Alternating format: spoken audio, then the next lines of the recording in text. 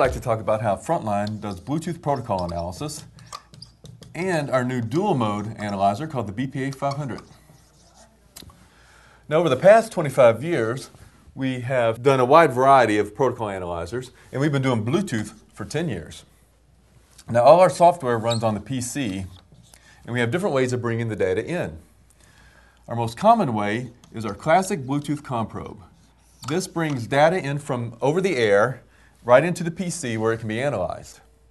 Now some people need it over the wire, so we'd have HCI sniffing, and we have three ways of doing that.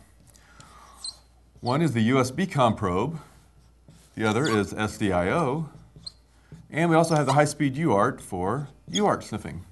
So that's three different ways of doing HCI. Now as Bluetooth has expanded its scope, there have been new types of Bluetooth like low energy. And of course Frontline has a low energy COM probe. And we were the first company to have a low energy analyzer. There's also high-speed Bluetooth, which is Bluetooth over 802.11. And we have a COM probe for that as well. You can also sniff these in any combination you like. So for instance, you can take low energy and USB HCI at the same time. You can bring both data streams into the PC where they can be analyzed in one window. If all of this is not enough, we also have a custom way of bringing data in called virtual sniffing. This provides an API to the PC where the customer can take data from either their hardware or their software right into the PC where it can be analyzed just like it can be from any of our hardware. Now we have a new device called the BPA500 Dual Mode Protocol Analyzer. Now this has all the functionality of our classic Bluetooth.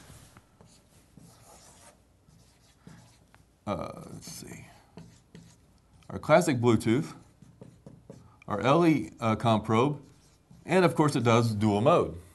Having it in one box also allows us to put some features in like hardware triggering, and we have a new thing called Probe Sync. What Probe Sync does is allows us to hook one device into another one directly where they can share a clock. This allows us to have very accurate timestamps. And we can do this as many times as we want.